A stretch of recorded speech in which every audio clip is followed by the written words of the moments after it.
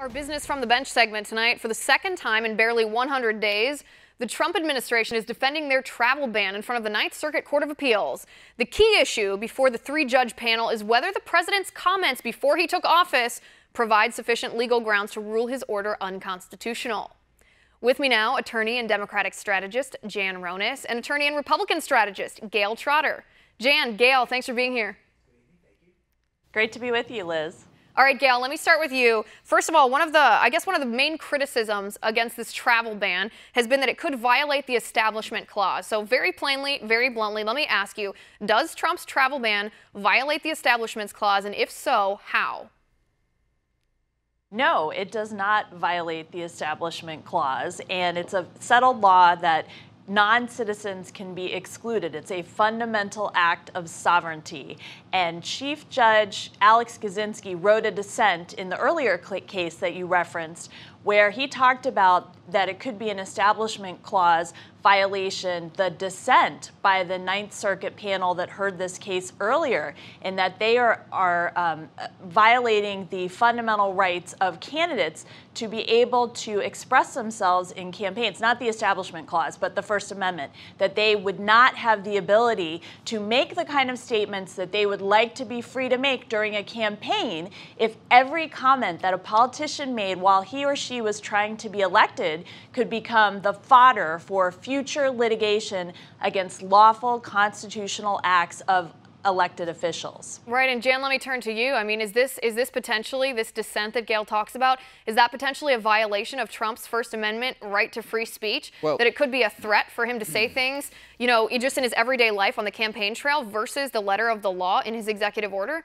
Well, Gayle said it's settled law. The fact of the matter is one of the Supreme Court justices years ago uttered that the Constitution is what the Supreme Court says it is. And so really nothing's settled till the court weighs in on it. And those are the issues before the court.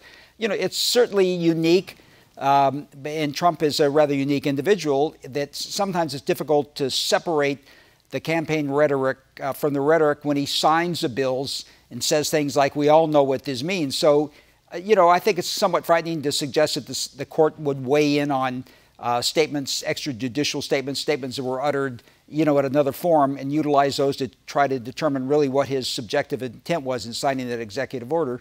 But I think it's a new event for the court to decide. Right. Let me clarify then. So putting aside the argument, we're not having that argument today, whether it's good policy or bad policy, just whether it's constitutional for President Trump to issue this order. Jan, let me ask you then, is this constitutional?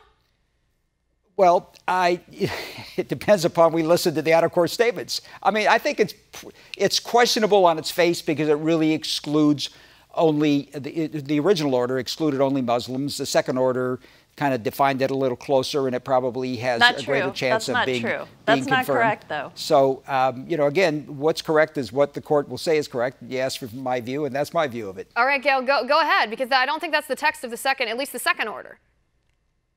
Well, that wasn't the text of the first order. There was never any text that said Muslims would be banned. It was talking about countries. And most of the Muslims of the world do not live in the 7 countries that were part of the first executive order or the 6 countries that are part of the second executive order. And unfortunately, we have a lot of reporting out there that is trying to mischaracterize the executive order. And I think Jan had a really good point that Democrats and people on the left think that settled law is whatever 5 Supreme Court justices will say it is. And I think that that's a misunderstanding of our Constitution, that when we talk about whether or not something is constitutional, it's not just a power play. It's not just whoever holds the power of the Supreme Court. We're talking about the rule of law and whether it is under the settled and established practice of the laws that we have decided as a democratic people to pass and to have signed by the president and to have the courts uphold those laws. So it is a different view. Right there, there's a different view of what is constitutional. Right. I think that might encapsulate the difference in the judicial philosophy between Republicans and Democrats.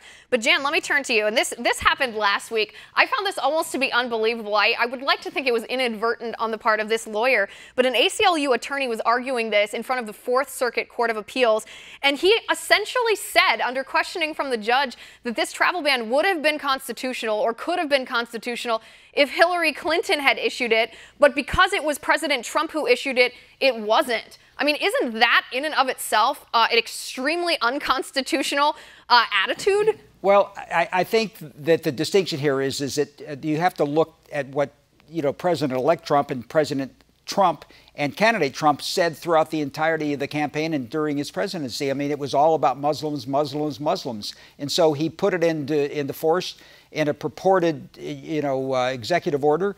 And it appears on its face, particularly if you factor in this out of, the statements that he made, it appears to be unconstitutional. Wait, which is it? Because that's different than what you said before. I mean, do we take into account what candidates said on the campaign trail, or do we read the letter of the law just as it is, very textually based off of precedent? Which is it? I never said that we should necessarily take into account. I'm saying it's a unique position before the court that they're asked to decide whether that is accurate or inaccurate. I don't really know what the final answer to the question is, but it's hard to separate the two. And so if the court takes those into consideration to try to get behind his true intent, it's going to be a problem for President Trump. But again, I don't know. It's a unique area in the law. I think it's unsettled as to whether that is something the court can take consideration. And Gayle, correct me if I'm wrong here, but if this was the precedent, if this is the precedent that we're setting, that a candidate or a president's statements when he was a candidate can be factored into whether their executive orders are constitutional or not, wouldn't that have made any action taken by Hillary Clinton if she had won that election on something like criminal justice reform?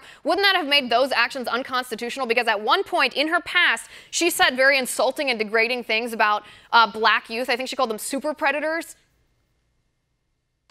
It is an absurd and illogical judicial philosophy. We have a hard enough time getting judges and justices to stick to the letter of the law, to stick to the constitutional protections that are written in the black and white of the actual Constitution and the amendments in the Bill of Rights. So if you want to bring in every comment and every statement that candidates make on the trail and have research assistants digging into all of those public comments, the town halls that they hold, the commercials that they have, the meetings that they have with reporters, that is going to be an absurd process, and it will only serve to make sure that we move further and further from the rule of law. Right. I mean, I can think of 100 of these examples. Candidates say things on the campaign trail that are directly contradictory to the policy they either sign into law or issue via executive action. I mean, the Supreme Court said that the Obamacare penalty was a tax after President Obama said a million times on the campaign trail that it wasn't a tax, yet they didn't factor that into their ruling